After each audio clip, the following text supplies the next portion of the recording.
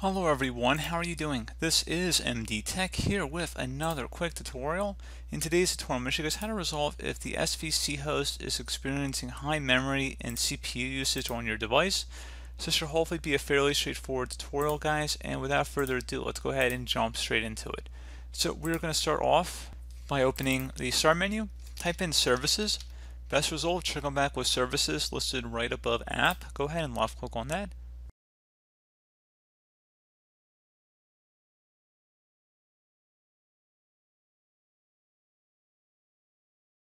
I'm going to make this page a little wider here. You want to first locate the diagnostic service host. So locate that here.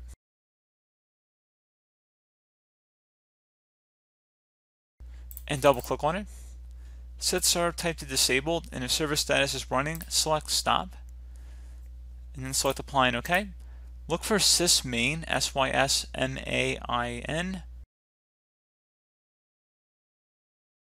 right here. Double click on it. Used to be called superfetch, if anybody was familiar with that. And we're going to set startup type to disabled, and we're going to stop that as well. Select apply and OK. Once that's also done, go down to Windows Update and double click on it. Set startup type to automatic, and the service status is stopped. You want to start it. If you can't start it, that's okay. Just set it to automatic, and then when the computer restarts, it will be running. And then also go back up to Background Intelligent Transfer Service. Double click on that. Startup type should be automatic as well as running. So once you've done that, hopefully that should have been able to resolve the problem. Click on Close, close out of here, and restart your computer.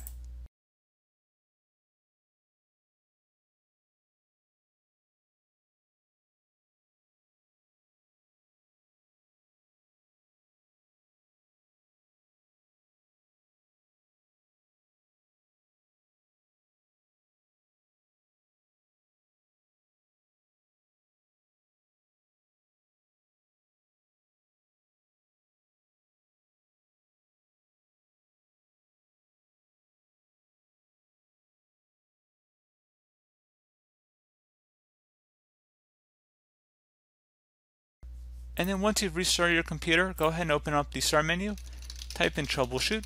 Best result should come back with Troubleshoot settings. Go ahead and left click on that to open it up. Select Additional Troubleshooters from the right panel.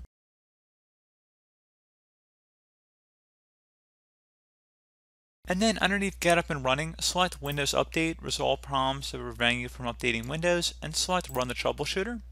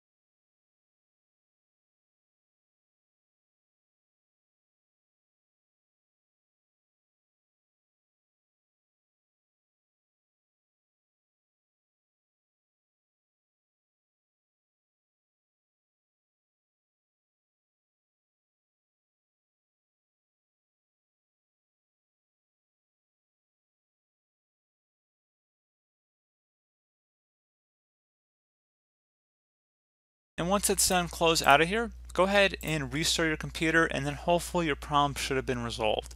So as always, thank you guys for watching this brief tutorial. I do hope I was able to help you out, and I do look forward to catching you all in the next tutorial. Goodbye.